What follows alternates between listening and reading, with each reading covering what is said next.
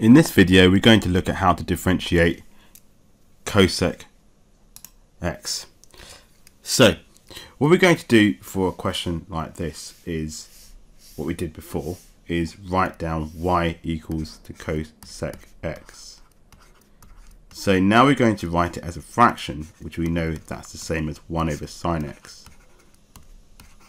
Here I'm going to use or treat this as a quotient, so I'm going to use the quotient rule. So dy by dx is vu dash minus uv dash, all divided by v squared.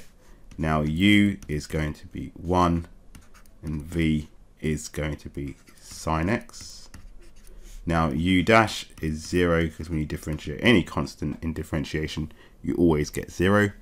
The differentiation of sine is cosine of x.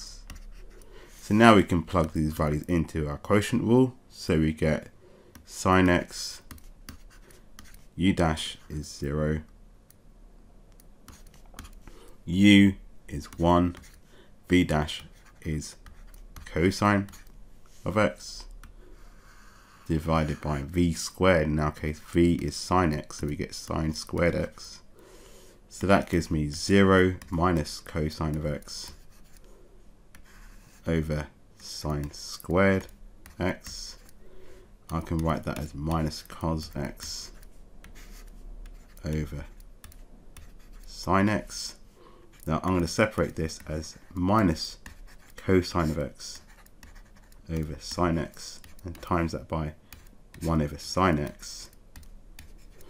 Now cos over sine is cot, so I get minus cos x, and 1 over sine x is cosec x, and that's now the derivative of cosec x is minus cosec x times cot x.